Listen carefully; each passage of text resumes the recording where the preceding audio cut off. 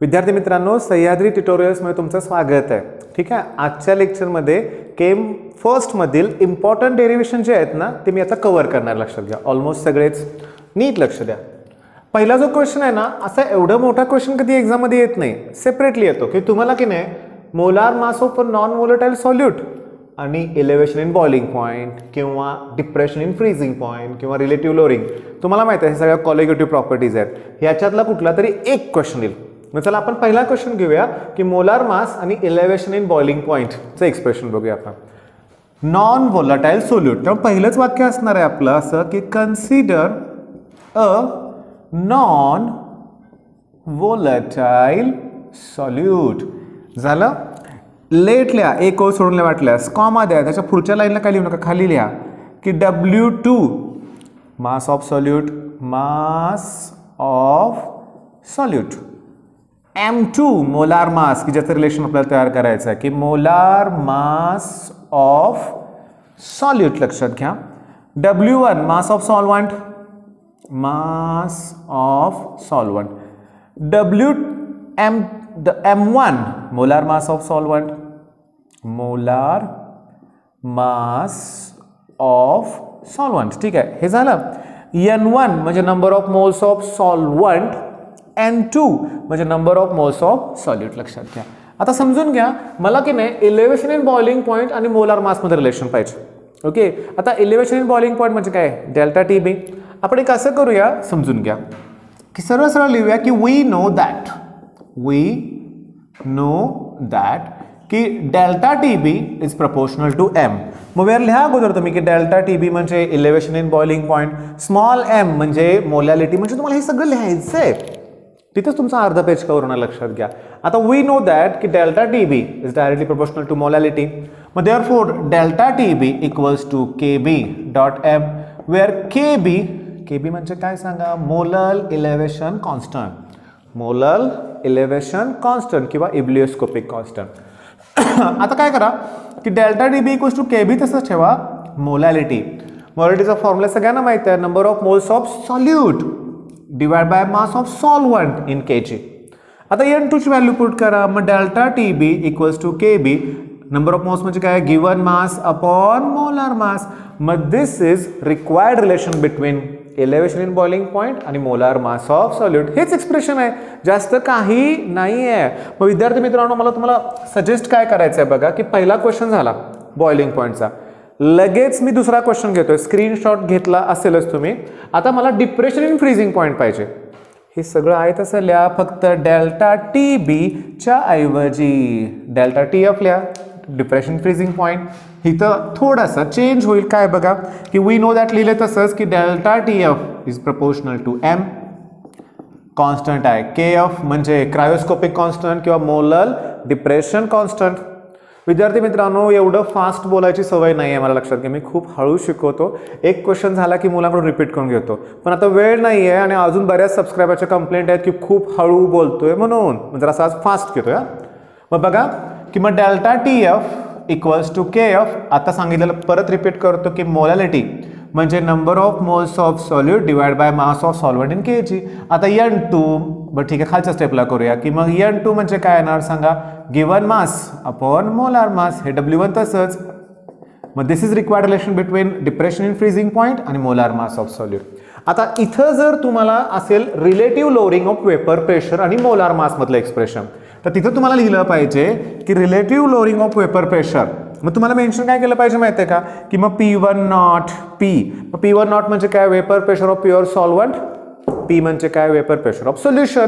मग relative lowering म्हणजे काय येणार की P1 not minus P upon P1 not that equals to N2 upon N1 plus N2. आता N2 म्हणजे तुम्हाला माहिती आहे number of moles of solute, N1 plus N2 total mole.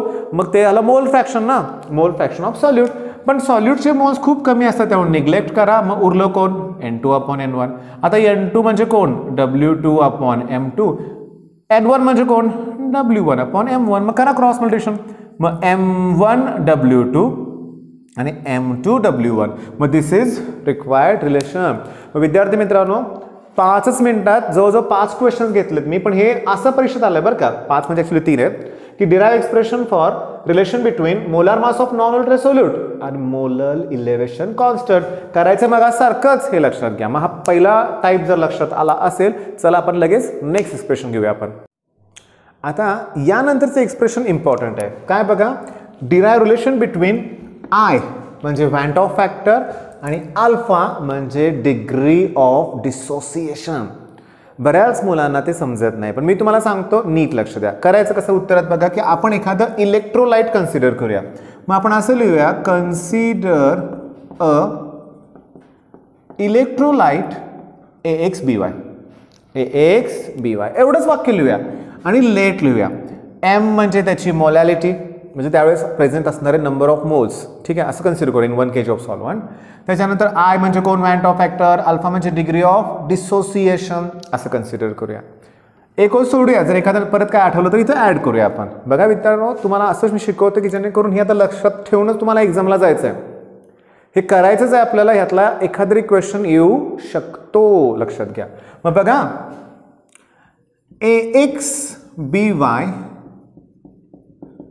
Dissociates as म्हणजे तो डिसोसिएट होणार आहे आणि तेच लिहिताना काय करायचं आहे, मला चार्ट तयार करायचा आहे हे लक्षात घ्या. म्हणजे बघा मी कसं लिहितोय की AXBY रिव्हर्सिबल ॲरो काढा की मग A चे X आयन तयार होत आहेत M प्लस, B चे Y तयार होत आहेत N मायनस असं अज्युम करा आणि साईडला लिहा तुम्ही इथं इनिशियल मोल्स. मग साहजिक आहे आपण मोलॅरिटी मध्ये तेवढंच मोल कन्सिडर केलेत, हे इनिशियल मोल्स. कुठल्याही रिॲक्शन मध्ये प्रॉडक्टचे मोल इनिशियली 0 असतात. रिॲक्शनच्या सुरुवातीला 0 असणार ना. Next, moles at equilibrium. Moles at equilibrium आता महत्वाचं आहे, समजून घ्या की इथं काय होणार आहे, XM अल्फा हे येणार आहे, लक्षात घ्या. Y आहे ना, YM अल्फा. इथं 1 कोएफिशियंट आहे, पण ॲक्च्युली ह्याचे मोल्स तयार होत आहेत म्हणून आपण ह्याचे मोल्स रिड्यूस होणार आहे. मग रिड्यूस म्हणल्यावर मायनस आणि फक्त M अल्फा कोएफिशियंट 1 आहे. टेबल तुमच्या लक्षात आले, काय त्यामुळे लिहायची गरजच नाही आहे, एवढं लिहा. ठीक आहे, मग देअरफॉर म्हणा आणि काय लिहिणार की total number of moles MT म्हणूया आपण. मग या सगळ्यांची ॲडिशन, पण या सगळ्यांची ॲडिशन मी लिहितोय, लक्ष द्या, दोघं झाले XM अल्फा आणि YM अल्फा. मी काय करतोय बघा, थोडासा चेंज काय करतोय बघा की हे M राहू दे इथंच, ही टर्म अगोदर लिहितो XM अल्फा, ही टर्म नंतर लिहितो की YM अल्फा आणि मायनसची टर्म शेवटी लिहितो. सगळ्यातनं कॉमन तर M काढलं 1. आता ह्या तिघातनं अल्फा कॉमन काढा आणि इथं लिहा. मग अल्फा कॉमन काढल्यानंतर बघा M तर कॉमन काढलंय, अल्फा पण कॉमन काढलं, उरलं X प्लस Y मायनस 1. आता काय करा कन्व्हिनियन्ससाठी की याला तुम्ही N डॅश अज्युम करा. ठीक आहे, आता समजून घेण्याचा प्रयत्न करा की व्हॅन्ट ऑफ फॅक्टर म्हणजे ऑब्झर्व्ड अपॉन थेरोटिकल व्हॅल्यू. पुन्हा इथं लिहा की वी नो दॅट किंवा व्हॅन्ट of factor is given by. मग त्याला तुम्ही MT ला इनिशियली काय कन्सिडर केलंय M, त्यांना डिवाइड करा. मग साधं लॉजिक आहे, या व्हॅल्यूला M न डिवाइड केल्यावर M ला M कॅन्सल, उरलं कोण 1 plus N dash minus 1 alpha plus 1चं minus 1 करा इंटूचं अपॉन करा, तुमचं एक्सप्रेशन कंप्लीट. विद्यार्थी मित्रांनो तुमच्या लक्षात आलं का, टेबल ड्रॉ करा, आपोआप सगळ्यांची ॲडिशन करा, ॲडिशन करताना बरोबर थोडेसे ऑर्डर चेंज करा, X प्लस वायला N डॅश अज्युम करा. मग हा क्वेश्चन एक्झाममध्ये आलाय, पण तुमच्या टेक्स्टबुकमध्ये लक्षात घ्या एक्झरसाइजमध्ये 65 पेज नंबरवरती की alpha equals to M theoretical minus M ऑब्झर्व्ड upon M ऑब्झर्व्ड N dash minus 1 असं पण प्रूव्ह दॅट आहे. मग त्या केसमध्ये काय करायचं माहिती आहे का, इथं I ची value M theoretical upon M ऑब्झर्व्ड आहे, ती फक्त पुट करा आणि क्रॉस मल्टिप्लिकेशन करा. मग आता बघा स्क्रीनशॉट घ्या, पुस्तकात असं नाही दिलं, त्यांनी लेंदी दिलं त्यामुळेच मुलांना ते करू वाटत नाही, लक्षात घ्या. बरं हे लिहिलं की पैकीचे मार्क मिळतील. चला आता नेक्स्ट क्वेश्चन घेऊ. आता याच्यानंतरचा प्रश्न आहे ना, तो माझा फेवरेट क्वेश्चन आहे, कारण मी गेली इतकी वर्ष बघतोय ना unit taste सेमेस्टरला, व्हॅन्ट of boys law तर येईल, नाही तर व्हॅन्ट ऑफ चार्ल्स लॉ तर येईल, व्हॅन्ट ऑफ जनरल सोल्युशन इक्वेशन तर येईल किंवा व्हॅन्ट ऑफ ॲव्हॉगॅड्रोज लॉ. म्हणजे व्हॅन्ट ऑफ आहे ना इम्पॉर्टंट आहे, boys law, Charles law, ॲव्हॉगॅड्रोज law हे इक्वेशन. आता बघा मित्रांनो, मग जरा फास्ट घेऊ का, तुम्ही हे सोल्युशनमध्ये केलं असेलच, लक्षात घ्या. मग तरी पण थांबा, नको, मी सांगतो काय ते बघा. कन्सिडर, उत्तराची सुरुवात कशी करायची, कन्सिडर अ डायल्यूट सोल्युशन एवढं लिहायचं. लेट म्हणायचं.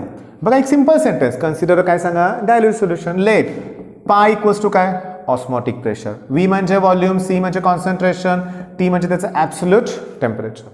मग according to Boyle's law at constant temperature osmotic pressure is inversely proportional to volume. चला त्याला इक्वेशन 1 म्हणा.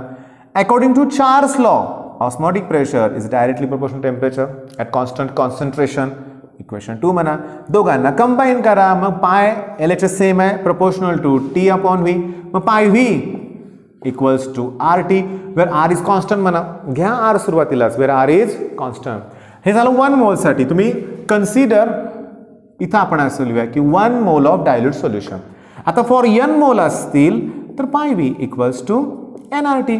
आता जर वेळ असेल तर चॅनलची प्लेलिस्ट पुन्हा चेक करा. याच्यावरचे सगळे न्यूमेरिकल्स मी घेतले. 5-10 मिनिटात जर बघितलं तर न्यूमेरिकल्स पण कव्हर होतील. सोपे न्यूमेरिकल्स आहेत. जर करायची इच्छा असेल तर ते पण बघा. Want of general solution equation तुमचं क्लिअर झालंय. आता मी लगेच न थांबता नेक्स्ट क्वेश्चन घेणार आहे.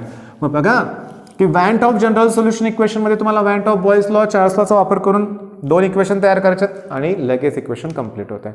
आता थर्मोडायनामिक्स मधले ना एक 3-4 क्वेश्चन्स आहेत बघा.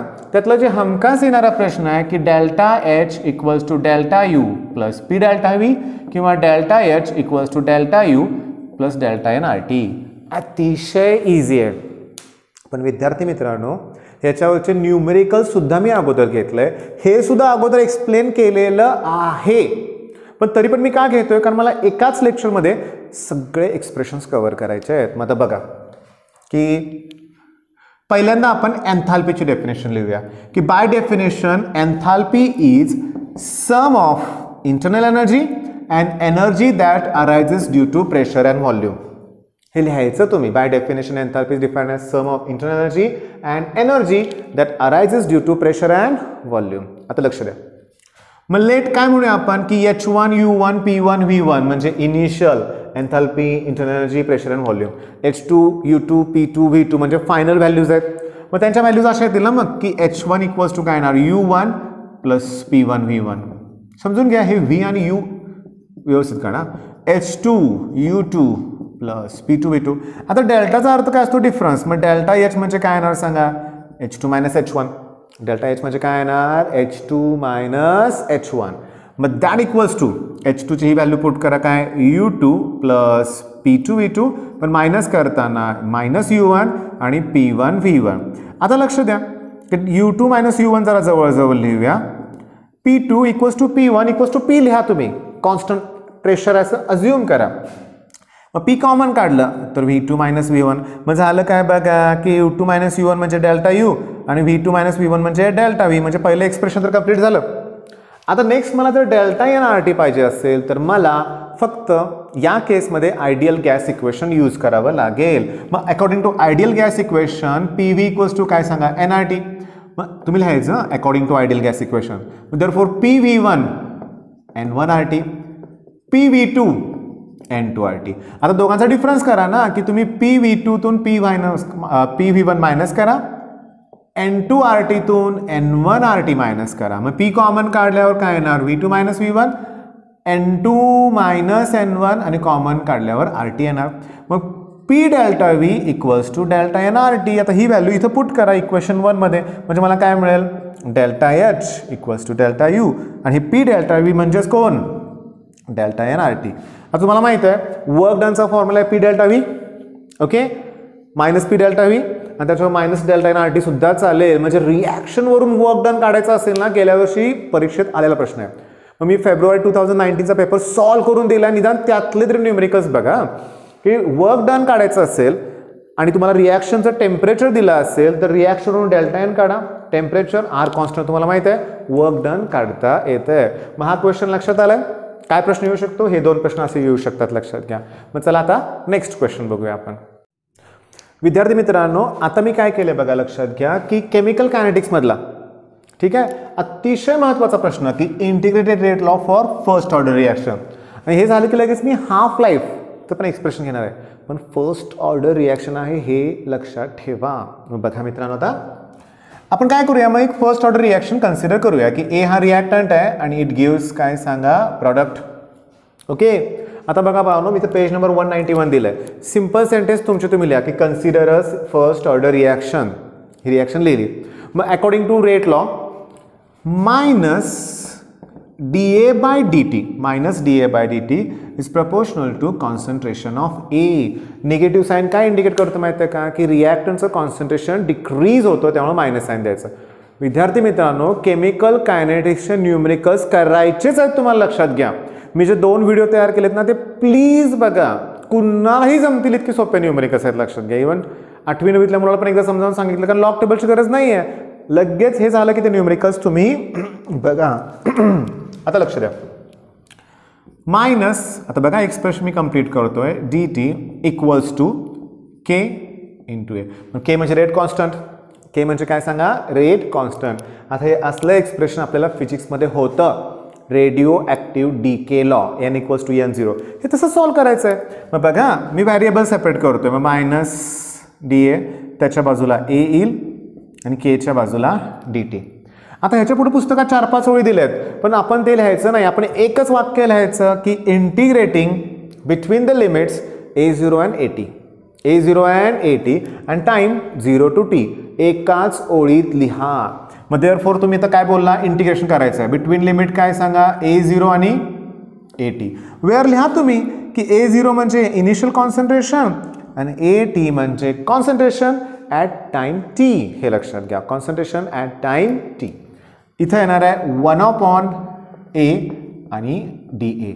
That equals to k 0 to t आणि 1 आणि काय येणार आहे dt. समजून घ्या, log xचं डेरिव्हेटिव्ह 1/x. मग 1/x चं इंटिग्रेशन log x. मग हे 1 आहे ना, ह्याचं इंटिग्रेशन log येणार आहे, पण तुम्ही ln लिहिणार आहे केमिस्ट्रीमध्ये. ln चा अर्थ log to the base e 10 नाही, लक्षात घ्या. मग इथं आलं काय सांगा, a कर्ली ब्रॅकेट देऊया आपण आणि लोअर लिमिट आणि हे आहे अप्पर लिमिट. इकडं के टीच लोअर लिमिट आणि अप्पर लिमिट. आता अप्पर लिमिट पहिला पुट करा, ln at minus lower limit put करा ln a0. Curly bracket complete करा आणि के टी फक्त लोअर लिमिट 0 पुट करायची गरज नाही. बघा या मायनसमुळे आतले साईन चेंज करा. हे जे मायनस आहे त्याचं प्लस करा a0. प्लस काय करा मायनस at आणि दॅट इक्वल्स टू काय येणार kt. आता लॉगच्या प्रॉपर्टी वापरा, मायनस म्हटल्यावर डिवाइड करा ना. मग तुम्ही काय करा, ln a0 ला at न डिवाइड करा, दॅट इक्वल्स टू kt. बघा हा बेस e आहे, log to the base e चं लॉग टू द बेस 10 करताना 2.303 न मल्टिप्लाय करायचं आहे. म्हणजे मी याला 2.303 न मल्टिप्लाय करतो. मग लॉग टू द बेस 10 होतील a0 at, समजून घ्या. आणि इथं अपॉन के करा, दॅट इक्वल्स टू टी, किंवा अपॉन टी केलं तर दॅट इक्वल्स टू के. मग हेच इंटिग्रेटेड रेट लॉ. एक स्क्रीनशॉट घ्या, लक्षात घ्या. जास्त यात लिखाण करू नका. मी जेवढं सांगितलंय तेवढं लिहिलं तरी तुम्हाला 3 पैकी 3 मार्क मिळतील. चला आता आपण हाफ लाईफचं एक्सप्रेशन घेऊया. आता आपण काय प्रूव्ह केलं सांगा बघू, की t equals to 2.303 upon k log to the base 10 initial concentration upon concentration at time t. Expression कुठलं घेणार आहे आपण, हाफ लाईफचं. मग लक्ष द्या, जेव्हा t ची व्हॅल्यू t हाफ असेल म्हणजे हाफ लाईफ, तेव्हा कॉन्सन्ट्रेशन ॲट टाइम t जे असणार आहे ते असणार आहे a0/2. एवढं सोपं. आता तुम्हाला वरती व्हॅल्यू पुट करायच्या आहेत. मग देअरफॉर t ची व्हॅल्यू काय येणार, t half 2.303 upon k log to the base 10 हे a0 आणि at ची व्हॅल्यू टाका a0/2. आता होणार काय बघा, 2.303 upon k log to the base 10 a0 ला a0 कॅन्सल, हे 2 वरती जातील. आता तुम्हाला या व्हॅल्यू पाठ करायच्यात. याची व्हॅल्यू आहे 3010 अपॉन के. पाठ करायची गरज नाही, पाठ आहे तुमचं. हाफ लाईफचा फॉर्म्युला आहे 693 अपॉन के. मग तुमच्या लक्षात आलंय. न थांबता लगेच नेक्स्ट क्वेश्चन घेणार आहे मी, की इंटिग्रेटेड रेट लॉ पण 0 ऑर्डर रिॲक्शनसाठी. इंटिग्रेटेड रेट लॉ पण 0 ऑर्डर रिॲक्शन. मग आता मी तुम्हाला सांगतोय, हा हाफ लाईफ कोणाचा आहे, फर्स्ट ऑर्डर रिॲक्शनसाठी. आता डिराईव्ह करणार आहे ते कोणासाठी, सेकंड ऑर्डरसाठी. लक्षात घ्या, इथं कॉन्सन्ट्रेशनवर हाफ लाईफ डिपेंड नाही आहे, फर्स्ट ऑर्डरसाठी, पण झिरो ऑर्डरसाठी चेक करूया. मग एक झिरो ऑर्डर रिॲक्शन कन्सिडर करूया आपण की A gives product, A gives काय सांगा प्रॉडक्ट. मग आता समजून घ्या, मग डिफरन्शियल रेट लॉ कसा येणार की मायनस dA/dt म्हणजे rate is proportional to A raise to zero, कारण ती झिरो ऑर्डर रिॲक्शन आहे. पण ए रेस टू झिरोची व्हॅल्यू काय येणार आहे 1, म्हणजे ए येणारच नाही आहे. म्हणजे मला असं मिळेल की मायनस dA/dt इक्वल्स टू फक्त के येणार, फक्त के येणार. मग काय आलं सांगा बघू, मायनस dA इक्वल्स टू के आणि dt. ते वाक्य लिहायचं, integrating above equation between limits a0 and at, where a0 is initial concentration and at म्हणजे concentration at time t. मग चला ह्याला इंटिग्रेट करूया. इथं काय येणार a0, इथं काय येणार at, हे dA आहेतच. इथं तुम्हाला माहिती आहे 0 to t आणि dt. समजून घ्या इथं कोएफिशियंट 1 आहे, एक्सचं डेरिव्हेटिव्ह 1, 1चं इंटिग्रेशन x पण विथ रिस्पेक्ट टू x, मग विथ रिस्पेक्ट टू dA असल्यामुळं ह्याचं इंटिग्रेशन a येणार. Curly bracket minus sign, lower limit a0, upper limit at and that equals to kt. आता पहिल्यांदा अप्पर लिमिट पुट करा, नंतर lower limit put करा, minus sign तसंच ठेवूया. मग upper limit at, lower limit a0, curly bracket complete, that equals to kt. आता समजून घ्या या मायनस मग साइन चेंज करा, पहिल्यांदा घ्या a0 प्लस मायनस करा at आणि अपॉन k म्हणूया आपण, that equals to t. मग दिस इज काय सांगा बघू, integrated rate law for zero order reaction. Integrated rate law for काय सांगा झिरो ऑर्डर रिॲक्शन. आता आपण त्याचा हाफ लाईफ बघूया आपण. मग बघा आपला फॉर्म्युला काय, t equals to a0 minus at आणि अपॉन k. समजून घ्या आता मग सारखंच लिहायचं आहे आपल्याला, इथं लिहिलं तसं की जेव्हा t ची व्हॅल्यू हाफ लाईफ एवढी असेल तेव्हा कॉन्सन्ट्रेशन हे इनिशियल कॉन्सन्ट्रेशनच्या हाफ असणार आहे. मग ही व्हॅल्यू इथं पुट करूया. मग टी ची व्हॅल्यू लिहूया टी हाफ, हे इनिशियल कॉन्सन्ट्रेशन, याची व्हॅल्यू काय येणार a0/2 आणि अपॉन के. आता हे 1 मधून हाफ मायनस केलं की हाफ येणार आहे, तर हाफचं 2 फॅक्टर खाली घ्या, म्हणजे मला वरती मिळेल a0/2k. मोस्ट इम्पॉर्टंट आहे की झिरो ऑर्डर रिॲक्शन असेल तर त्याचा हाफ लाईफ कॉन्सन्ट्रेशनवर डिपेंड आहे. मी थोडंसं बाजूला सरकतोय, स्क्रीनशॉट घ्या आणि हे क्वेश्चन कराच, हे लक्षात घ्या. आता याच्या पुढचे ना बघा 2 क्वेश्चन्स मी लिहिलेत फळ्यावर की आरएनएस इक्वेशन लिहा, right RNS equation and give temperature variation of it. Page number 210. Right Nernst equation and explain the terms in it. Page number 151. हे तुम्ही करा, फॉर्म्युले पाठ करा. ते काय डेरिव्हेशन्स नाही आहेत पण ते 2 मार्काला येत आहेत, लक्षात घ्या. त्याच्यावरचं न्यूमेरिकल जरी आलं ना तरी तुम्हाला ओळखता आलं पाहिजे. फॉर्म्युला लिहा, तुम्हाला मार्क मिळतील, लक्षात घ्या. मग विद्यार्थी मित्रांनो त्याच्यानंतरचं एक्सप्रेशन मात्र मला इम्पॉर्टंट आहे, expression for pressure volume work. समजून घ्या इथं तुम्हाला वर्कचं एक्सप्रेशन आहे. आता मला सांगायचं आहे बेसिक. वर्क डन म्हणजे force into displacement, force into काय सांगा डिस्प्लेसमेंट. फोर्स म्हणजे काय pressure into area, pressure into काय सांगा एरिया. हे 2-3 फॉर्म्युले तुम्हाला लक्षात ठेवायचे, एक्सप्रेशन जमेल. पण पहिले तर फिगर ड्रॉ केली, फिगरच्या खाली लिहिणार आहे आपण consider ideal gas enclosed in a cylinder fitted with weightless frictionless movable rigid piston. एक वाक्य लिहायचं, किंवा consider gas enclosed in the cylinder as shown in above figure. बस म्हणा, लिहायला जमलं तर पिस्टन बद्दल लिहाच. नंतर तुम्हाला माहिती आहे आपण काय लिहितो लेट. मग काय लिहायचं सांगा, V1 म्हणजे इनिशियल व्हॉल्यूम, V2 म्हणजे फायनल व्हॉल्यूम, P म्हणजे pressure exerted bye gas, Px म्हणजे एक्सटर्नल प्रेशर, D म्हणजे डिस्प्लेसमेंट, फोर्स इंटू डिस्प्लेसमेंट. त्याच्यानंतर आता P म्हणजे प्रेशर आपण लिहिलं सगळं, लक्षात घ्या. आता मेन पॉईंट काय समजून घेण्याचा प्रयत्न करा. आता एक एक व्हॅल्यू आपण फाइंड आउट करूया. बघा की डेल्टा V म्हणजे A इंटू डी. चला इक्वेशन 1 म्हणूया आपण. Change in volume πr² h, कारण हे सिलेंड्रिकल आहे ना, मग πr² म्हणजे कोण एरिया आणि हाईट म्हणजे कोण आहे सांगा, इथं डी. इथं डी लिहा, डिस्प्लेसमेंट लिहिलंय. मग ह्याचं एक्सप्रेशन आपण तयार केलं. डेल्टा व्ही ची व्हॅल्यू बघितली आपण, लक्षात घ्या A इंटू काय सांगा डी. त्याच्यानंतर आपल्याला की नाही लक्षात घ्या, बघा आता फोर्स एक्सप्रेशन करूया. आपल्याला माहिती आहे की प्रेशर म्हणजे काय सांगा फोर्स अपॉन एरिया. एक्सटर्नल लिहूया, काय लिहूया सांगा इथं एक्सटर्नल. ठीक आहे. मग फोर्सचा फॉर्म्युला येणार P एक्सटर्नल इंटू एरिया. चला इक्वेशन 2 म्हणूया आपण. आता वर्क डन, मग वर्क डनचा फॉर्म्युला असतो काय लक्षात, इथं मायनस साईन द्या एक्सटर्नल प्रेशरला लक्षात घ्या, मग किंवा खाली मायनस साईन दिलं तरी चालेल, आपण खालीच मायनस साईन देऊया, मी पुस्तकातलं चेक केलं आहे लक्षात घ्या. आता वर्क डनचा फॉर्म्युला काय, force into displacement D I Bano, आणि ते प्रेशर एक्सटर्नल प्रेशर जे ॲक्ट होतं त्याच्या अपोजिट डायरेक्शन, इथंच मायनस साईन द्या. मग आता होतं काय बघा, हे minus sine प्रेशरची value from to put करा, काय P x into A into D, from to म्हणा वाटल्यास, आणि ए इंटू डी म्हणजेच कोण सांगा, डेल्टा व्ही. मग हेच तुमचं रिक्वायर्ड एक्सप्रेशन आहे वर्क डन. पण बाळांनो हे कुणासाठी आहे, प्रेशर व्हॉल्यूम, हे काय मॅक्सिमम वर्क डनसाठी नाही आहे. बरं, मॅक्सिमम वर्क डन केव्हा, जर प्रोसेस आयसोथर्मल आणि रिव्हर्सिबल असेल तर, हे लक्षात घ्या. आणि विद्यार्थी मित्रांनो तुम्हाला एक प्रश्न एक्स्ट्रा करायचा आहे, कंडिशन फॉर मॅक्सिमम वर्क आत्ताच करा, कंडिशन फॉर मॅक्सिमम वर्क, आणि ते झालं की लगेच मी आता मॅक्सिमम वर्कचं एक्सप्रेशन घेतो. विद्यार्थ्यांनो व्हिडिओ ऑलरेडी खूप मोठा झाला आहे, त्यामुळे हे महत्त्वाचं एक्सप्रेशन मी जरा फास्ट घेतोय, नीट लक्ष द्या. आपल्याला क्वेश्चन असणार आहे, derive expression for maximum work in isothermal reversible process. Derive expression for maximum work in isothermal reversible process. लक्ष द्या, एकच फिगर ड्रॉ करा, पुस्तकात स्टेप दिलेत, तुम्ही एक फिगर ड्रॉ करा चालेल. त्या फिगरच्या खाली काय लिहायचं तुम्हाला माहिती आहे, consider ideal gas enclose in a cylinder fitted with movable rigid frictionless piston. Late V1 म्हणजे initial final volume, P external pressure, हे असं सगळं लिहा.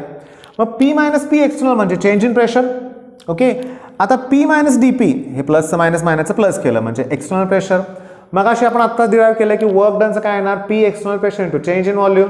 चला ही याची व्हॅल्यू पुट करा, P मायनस DP इथं व्हॅल्यू पुट करा, आता आत मल्टिप्लाय करा, प्लस इंटू मायनस येईल, इथं मल्टिप्लाय करा, मायनस इंटू मायनस प्लस. आता हा प्रॉडक्ट खूप स्मॉल असल्यामुळे निग्लेक्ट केला आहे. आता महत्त्वाचं की maximum work can be obtained by integrating above equation. ठीक आहे, बाय इंटिग्रेटिंग अबो इक्वेशन. आता लक्ष द्या की मला टोटल वर्क डन काढण्यासाठी मला याला काय केलं पाहिजे, इंटिग्रेट केलं पाहिजे. मग between limits V1 and V2 minus P delta V. आता आयडियल गॅस इक्वेशन तुम्हाला माहिती आहे की PV इक्वल्स टू NRT, की मग PV इक्वल्स टू NRT असेल तर P equals to NRT upon V इथं पुट करा. मग work done equals to minus sine V1 V2 आणि NRT अपॉन V आणि डेल्टा V. NRT कॉमन काढा, कॉन्स्टंट टर्म बाहेर कॉमन काढा, V1 V2 1 अपॉन V आणि dV. मग अशी सांगितलं याचं इंटिग्रेशन ln येणार आहे, लॉग बेस E असतं ते, मग मायनस NRT ln V आलं लक्षात घ्या, ln V, आणि याला लिमिट द्या V1 आणि V2.